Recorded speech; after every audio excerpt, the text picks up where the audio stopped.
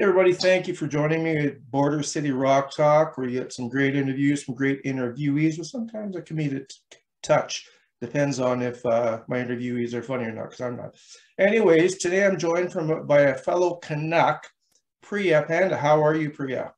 I am great. I'm doing well. I can't complain with the sunshine pouring in from the windows. So, You know what? I just realized that I was just actually creeping your neighborhood, your old neighborhood in Toronto. I mean, I was just in that neighborhood. I didn't realize you moved to California. What would make you move to that hellhole? good question. Um, you know what? Honestly, if you want like a basic reason, it was just because I love 80s hair metal and I just want to be in the epicenter of it when I've always wanted to be in the middle of where it all, kind of took off and became a scene. Obviously, that scene doesn't really exist now by any No. stretch. Like the way people describe, Sunset Boulevard and the whiskey and all those things, Yeah. um, seems like probably a lot different, maybe even a far cry from those days. But damn, like every other week, you get to see every band you love here. So, like the Yeah. first month I moved here, I got to see Vane, which is like my all-time favorite Sweet. um, band. And yeah, so it's been fun to immerse yourself in all of that stuff. Of course, that's not a reason to maybe be here forever, but I enjoy it for now. Well, I So mean, you certainly didn't move there for the weather. We know that, right? no, it's So yeah, depressing. anyways, in the Sioux here, I'm right on the border with Michigan, as my viewers know. Um, we're worried about a winter kind of a blast coming in. So, well, you know what they call it here in Canada now? I'm not sure if you keep in touch with. It's a weather event.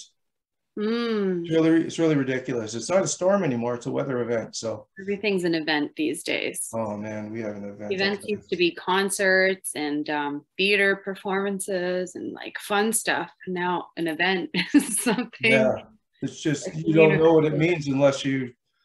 Yeah. Anyways, so thanks for joining us here, and we'll talk a little bit about Diamonds. Your last album with them was ironically titled Diamonds, and the fact checkers tell me that you got to get on your guy. You spelled Diamonds wrong, but anyways, it was kind of funny when I was searching you out for an interview about. I don't know, it was about 7 months ago. I interviewed a fan of yours, Jenna from the Paradise Kitty. Oh, cool. And yeah, and so I'm searching, and I found it was with an E. But, anyways, most bands have their debut EP or their first album, you know. I don't know, I'm just gonna take names out because I can't remember which ones have done it, but it'd be like Black Sabbath, or Van Halen. And this was like your third one after the EP. Why did you go with the original name Diamonds? Did you guys run out of ideas, or? uh, well, we were never short of ideas. We were just kind of short on time because we were always touring. But the Yeah. reality is, we just thought we funnily enough, after all that time, finally found our sound that we were always working towards from day one. Mhm. Um, so it's like, it's got to be the album that you think represents you the best. And we thought that one we'd finally, you know, reached our stride with our sound because when we were younger, we would just always kind of rip off all the bands we liked. And then as we got older, we kind of grew into our own, I think. So, Oh yeah, for sure, for sure. Um, so your the last couple of years, I think you've been doing a little bit more solo stuff, and we're going to get into your new solo album coming out in the summer. Um, so what is it for your fans? Like, you've got us all confused. First you say you're a freaky girl, and then you look back in history, you ain't that kind of girl. Like, which is it? Like, come on, give it. both. I mean, they both kind of mean the same thing, like Okay. um, both people who just don't have never fit in, never like, it's like always been fitting, whatever that term is it's round, no, square peg in a round hole or Yeah, whatever. It's always felt like that, for me, just growing up as really. an Indian female who's into heavy metal and just, my parents never really, they weren't they're definitely not metalheads. And it wasn't multi-generational in my household, that's for damn sure. And Right. just somehow I got into punk music, I got into metal music. I've always felt like a freak of nature. And Really? I think that came out in a lot of the songs that we wrote about the subject matter. Yeah. So I think they both actually like are saying kind of the same thing, but in two different ways. Right, for sure. And in that song, Freaky, I don't know if it's just me. I always do this to people I interview, like Greta Van Fleet. There's about 500 comments on one of my interviews with them. They're all saying, why do you compare them? I'm not comparing. I'm just saying I hear a sound in there. There's a point in that song, and call me an idiot if you want, because you won't be the first or the last or whatever. I hear a bit of Concrete Blonde in there. I don't That's know. kind of cool. Did you have any kind of influence in that style? Like I know I can hear The Cure in there a little bit at times. Yeah, I mean, to be honest, I wasn't fully involved in the songwriting on that, only that track, in my newest stuff, because I was working with a friend of mine who, he actually produced all the Johnny Marr solo albums. His name's James Dobiak, and he goes under Dobiak for his solo stuff. But he's from England. He lives in Manchester. He's fully immersed in that world. And I was working on a new, changing my sound, changing my style, and just like indulging myself a lot more. My other likes in music and my other influences in music, maybe another side of rock, if you will, but like synth-based stuff. And he brought me that song almost to an extent, almost fully completed, which is not something I've ever actually done before. But I thought the song was cool. And I think it has that like kind of British sound. And and it was kind of written by him and a friend, or really one of his friends too, that he works with a lot. And so it was kind of like a cool pop track he'd actually already recorded it, which again I've never really done, so it's almost like a cover. Okay. The video is amazing. Who's in charge of shooting the video? That's my cousin lives out here. Shout out to your cousin. Who's your cousin? She goes under Wolfie Ryo, and she edits films. She's a very creative person. She's a painter. She's obviously can do a music video here and there when she finds time. She's exceptionally busy, but it was really fun to work with her. It was in the middle of, LA was completely shut down when we filmed it. And I had all these lofty ideas, like rolling down, being like the only person rolling down Hollywood Boulevard. Like nobody would have been around, not a car, not a person. But then I was like, the only people out right now are cops, so it's like it almost like be the worst thing to do. But because of the scene from Thinner, or no, the Stand, Stephen King, The Stand, where everybody was like, I shouldn't say this morbidly, but everybody was not there. It was like pretty isolated. Yeah, for sure, that would have been really cool. Yeah, but like that's the one thing that'll happen in the middle of pandemic, I suppose, is that there's no one on the streets but cops and cameras. So we just didn't want to mess with it, like she's like, we need a permit, we need that, just because it's almost easier to do it when it's busy and there's people around. You can kind of get away with more. But for sure, ride my bike down all the empty streets and stuff. But nice. We ended up just doing it in her apartment, which is obviously a cool like kind of space, and just came together. There's another video that I made as well with her that I just have been sitting on for months and months, because I never put out my EP yet, even though it was meant to come out probably, I was thinking of putting it out like May of 2020, really. So time has flown, obviously, but I will get it out eventually this summer. Okay, that's what you're talking about, Snacks? Yeah, it's going to be called Snacks. Interesting. Okay. All right, you got to tell me, where'd you come up with that name? I mean, it's not that deep. I just like snacks, and it's there's six little snacks on there. It's a lot different than the kind of stuff I did before. There's a cover Yeah. which I recorded ages ago, but now we've had a harder time clearing it since Eddie Van Halen died. So I'm just kind of waiting. That's a big reason for the delay as well, was just getting that song cleared. Oh, can you name the song, or obviously not? Yeah, see, talking about love. We just right on. waiting and waiting. But I probably should have applied for that prior to all of that, because now it's a different story, kind of getting Van Halen covers approved. And it was, I'm a huge fan, and I just kind of want to put a twist on it, right? To bring it, maybe that song, to a different audience, somebody who would never listen to rock and roll music. The song's a great song. There's that's great that you would do that, and you're going to cover it in a different angle, because I think you've heard of Hollywood Gods and Monsters by now. Yeah, that's the bassist from Steel Panther's new band. Is that the case? Yeah, it's Lexi Fox, well, Travis Haley and Diggity Dave from MTV's Pimp My Ride, and his wife, and there's a few other guys that played in the same band as one of the guitar, I can't even think of his friggin' name, one of the guitar players for Kiss. But anyways, yeah, it's about 7-piece, but what they do is they bring all kinds of music from like disco, techno, rock, soft rock, 80s rock, 70s classic rock, and they meld it into one song. And at first you think that's just the most ridiculous idea, but it actually, the way they do it, like all my favorite genres in one, and up to and including like classic techno, classic house, like I love all that stuff. So that sounds cool to me. Yeah, you got to check them out. I mean, they're starting to play a lot.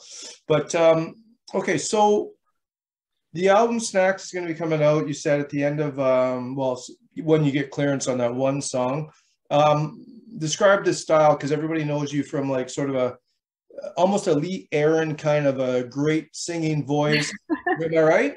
Yeah. Meets a good guitar crunchy sound, that kind of a sound. Your sound is unique as well, but this album, from what I understand, from what I've read in different reviews or magazines that you've been interviewed by, it's going to have more of a pop sound, or? Yeah, it's more like pop. It's more new wave. There's synths in there, which I love synths. And it's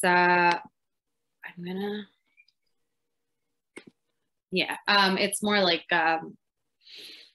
it's just more like 80s influence, but more the other side of the world that was going on then, which is like more pop and more new wave. So there's a dark undertone to it, Right. like Depeche Mode. And oh man, I love Depeche Mode.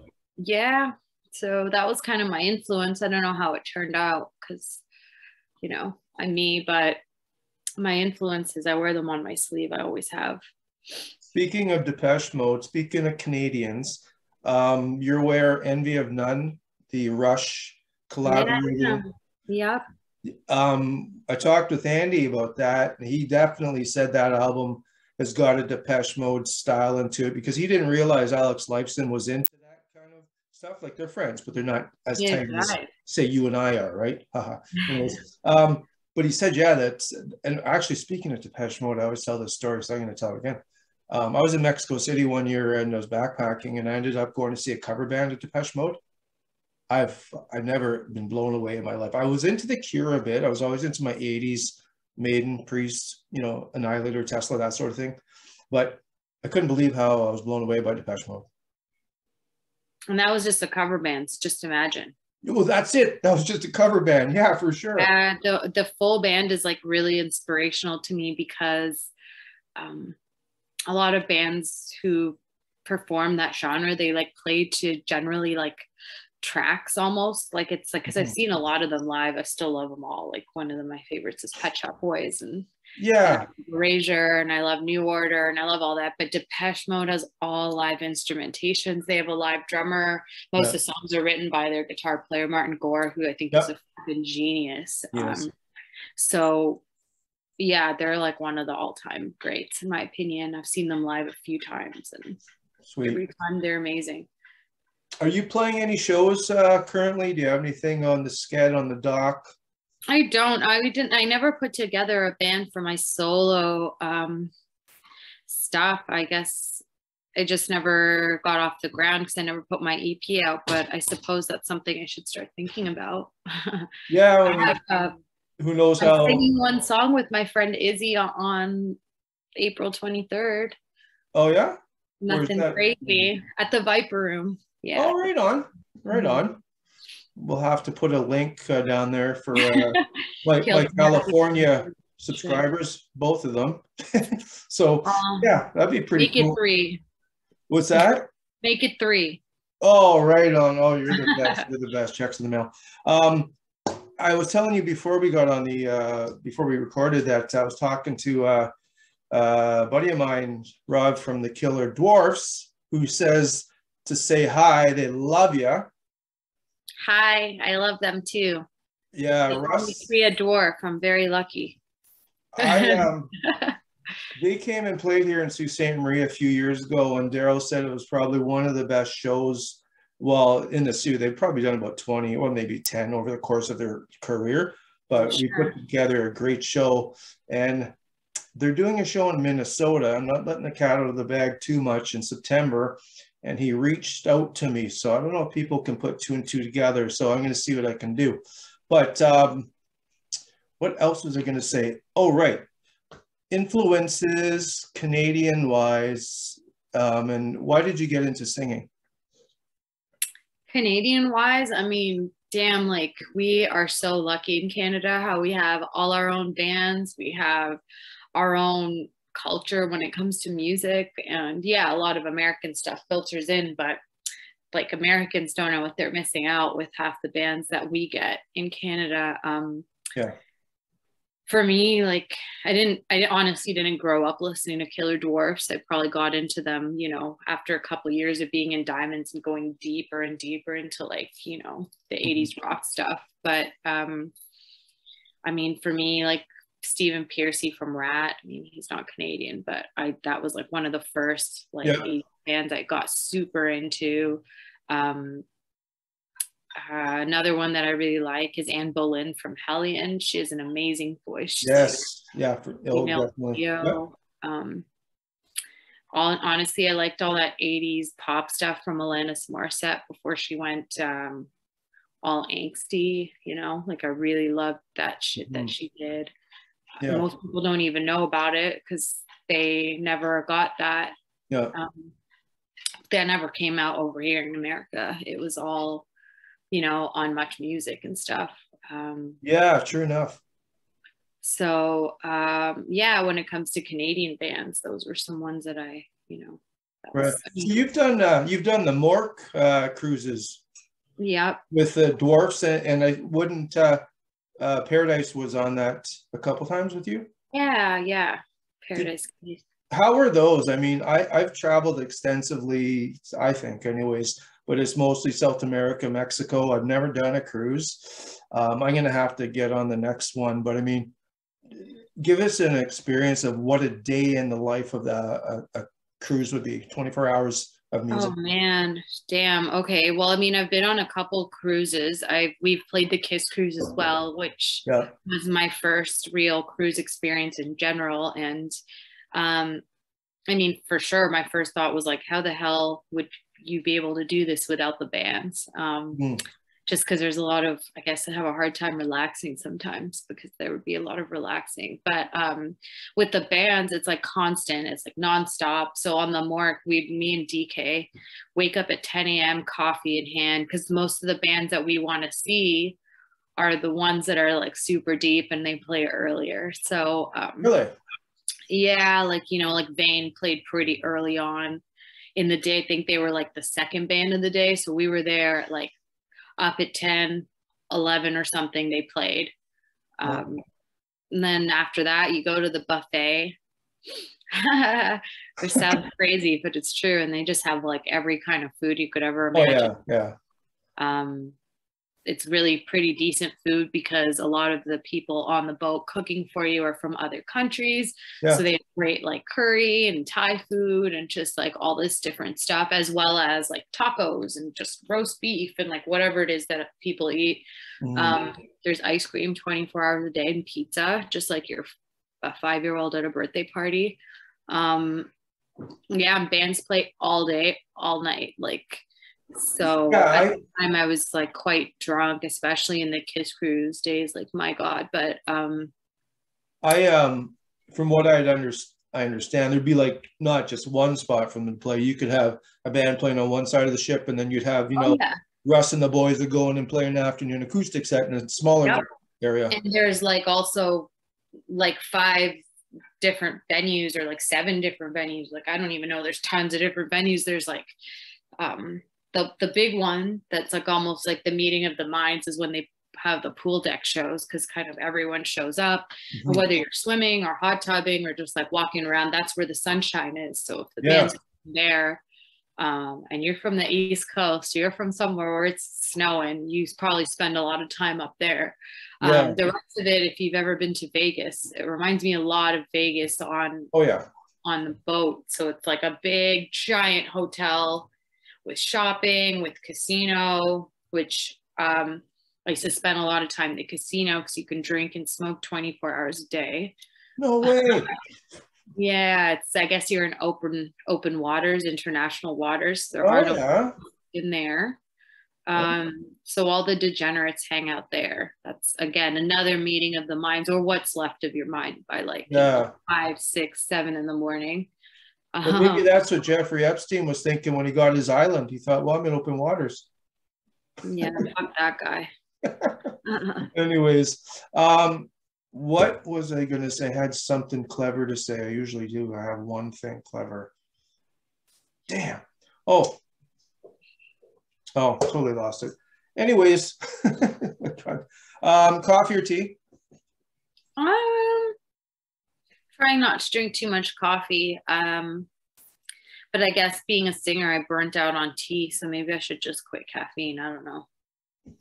Yeah, see, I've never been a tea drinker. I've tried it just to try to look healthy and sound healthy and pretend I was healthy, but it just, and then you hear these people saying, oh man, there's more caffeine in tea. And I'm like, oh There man, really isn't. no, there's not. I Googled it.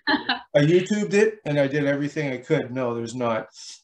Because I mean, first of all, the first sign was I have a cup of coffee in the morning and I'm like passed out sleeping in about 2 minutes. No, there's no, it's a different caffeine. Maybe that's what they're trying to sell us, but it's not caffeine from coffee. Like I'm a coffee guy, right? I don't drink coffee 24/7. I just drink it, 23/7, something like that. But It's 6 p.m. So where you are after 6 p.m. So you're pretty hardcore. well, no, I don't drink it all day. See, I get up at 6 a.m. and I have a couple, and then I work from home here till 4. So I have a couple of cups, and then this is just, I just want to show off baby pictures. So yeah.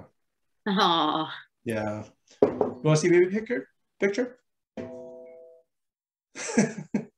Aw. Oh, it's your granddaughter. No, that's my daughter. Oh, it says I love grandpa. Okay, you got me then. Shit, forgot about that. Yeah, it is my granddaughter. Okay. Yeah, I saw that post you had on Twitter. It says heavy metal makes you feel younger. Yeah. I mean, maybe it stunts you, but you know what? I love my metal and I don't feel a day over dead. I'm telling you right now, Priya, not a day over dead. No. But yeah, I can see that too. It goes both ways. Yeah. I'm like both the crypt keeper and infantilized. It's a combination of the two. Right. Okay, so I'll let you go. I won't keep you much longer. I appreciate your time. I will tell Russ and the boys you said hi. Say hi for me, and yeah, I miss Toronto. I miss home. Yeah, when's the last time you've been back up here? Like, I mean, we're almost a communist country. You might not be able to get back in, so you might want to get your visits in now. Yeah, I mean, that's a big part of the reason I haven't been home is because I don't fully understand what's going on over there, and so I just kind of want to keep my toes out of that water right now. Telling you, I don't. For the lack of a better, I mean, I won't go too deep into it, but it's very. No, it's stark. It's different. And you're right about don't go too deep into it because you got to be careful what you say, or YouTube will just, that's it. You get on that topic. Yeah, I mean, that's when people are being silenced, you have to be you have to ask all the questions, I think. Well, when when credentials and people that held high esteem in the areas of medicine, law, education, philosophy, all up until this happened, and then suddenly their opinions you can't hear because disinformation, you got to kind of question it. That's what I think. Let alone plebes like us, right? Yeah. So I mean, I can't I can't make heads or tails of what exactly is going on, and I don't know that we're getting all the right facts to even formulate opinions. So to some extent, I just kind of entirely stay out of it and make sure I don't make any yeah way. I meditate. I go to the gym. Nice. I read books. I do that kind of thing. I think there's some truths that are basically fixed that haven't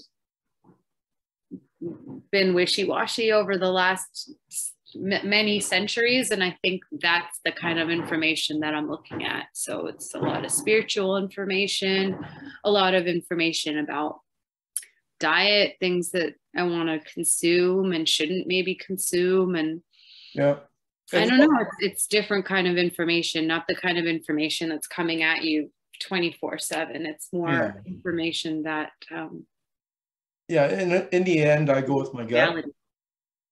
Excuse me? In the end I go with my gut. I read what's thrown at me by the media because you can't avoid that. You can't. You go check your email, you got a headline. Even if you're not watching the news, social media will fill in the blanks for you. Yeah. So I get that point of view, and then I look at, okay, this doesn't make sense, and I'll go and say, why doesn't it make sense? And I won't just live with it. I'll go and take a look. And in the end, I use my gut instinct and intuition for my whole opinion. I don't get my opinion because Fox and CNN say it, because they've been wrong once or twice, maybe. So, and I'm not picking on those two because mainstream media is guilty of. Well, we're just living in a time, how do I put this? So that, like, you will think your neighbor is not telling you the truth, when before we used to get a good portion of our news from like the village crier, right? Like the person who would have their eyes and ears open on behalf of everyone in their community or their neighborhood. And now it's like, oh, my neighbor said this and my neighbor has that, but you won't necessarily believe them until it's packaged up for you with like a, you know, headline and put in on the newspaper or on TV. And yeah, I think that's doing a disservice to like what you're saying, which is intuition, gut reaction, and just it's making us lose faith in our fellow neighbors, our community, our family. Huge. And that's, I read a lot, but I mean, one of the themes I've been reading is humanity has lost its touch with spirituality. Whether or not you believe in Buddha, Gandhi, Jesus Christ, Islam, whatever religion, people have lost that touch. It's nothing but, it seems like it's nothing but commercialism. How can I get more? Yeah, and that's if you don't have a spiritual connection, which has been, you know, almost my primary goal over the last little while, I would say, over and above everything else. And that's a big reason too that I quit my substance abuse situation, which lasted for like a good 2 decades. It has to do with the fact that I don't feel like I can continue down that spiritual path when I am constantly, you know, opening up my mind and body to energies that don't suit me. And so, yeah, that's why it's, if you don't have that connection, it's very easy to substitute it. Yep, substitute it with things like the media, with politicians, with money, whatever it is that, you know, got to you. If you want to say, I don't want to say any of those things are right or wrong, but I don't believe that any of those things are the truth or the reason that each of us were put on the planet.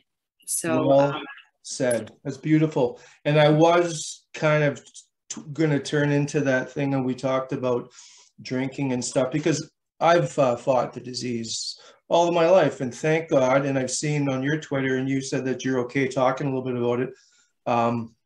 Things are going great for me now because Good. I'm not Good. drinking. And as we've talked about before the record button was hit, every time things went really well, I'd F it up.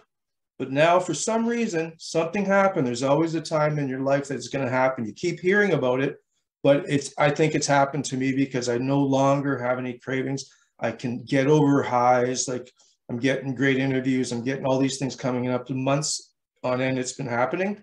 Great. And the next thing I want to do is just set up for that next interview with the Priya, next interview with her Russ from the Dwarfs, and that sort of thing. And I don't need to go and bury it. And I'm very happy for you that you said it's been the longest time. And we don't have to say the number, you can if you want. But I mean, congratulations, because yeah, it's not even that long. It's just over 2 months, but after long time. I'll tell you. You know how hard it is. Yeah. I had a pattern of going so many weeks or so, and boom, so many. And this went on for 4 decades.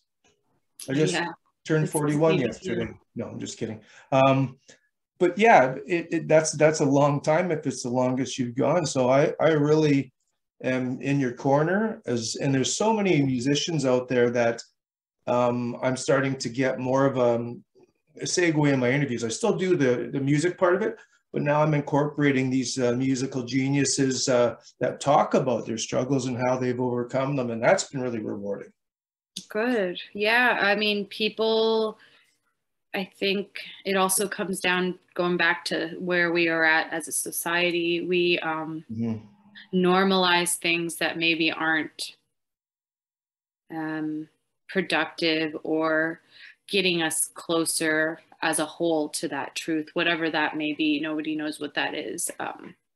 When you get away from that path of finding what that is, that's how it's so much easier to fall into these patterns. It's so normalized. There's barely any places, to socialize without alcohol and without smoking and without just that lifestyle, and the harder and harder it can be for me where I'm trying to, it's almost like exposure therapy, going to a place like the Rainbow and not having a drink. Like, that's almost like the opposite of the Rainbow, it feels like, that the bar, of course, which, I went the other day, and I went to go see a band, but everyone I was with was, on their like 7th or 8th drink by the time the band was over. And I was just like, that would have been me not even 2 months ago. And like, I'm like, honestly, 1 second away from going to the bar and getting a double and maybe even a shot just to catch up. And you just kind of have to, you just kind of like, I don't know, you have to rewire your brain. And that's it. Neuroplasticity. Your brain will rewire over months, because it's taken months and months to get a certain pattern where all the neurons go this way and this way. So it does take a while of neuroplasticity. And it's, my mom always told me, to an extent, that alcoholism, if you don't kind of start in the first place,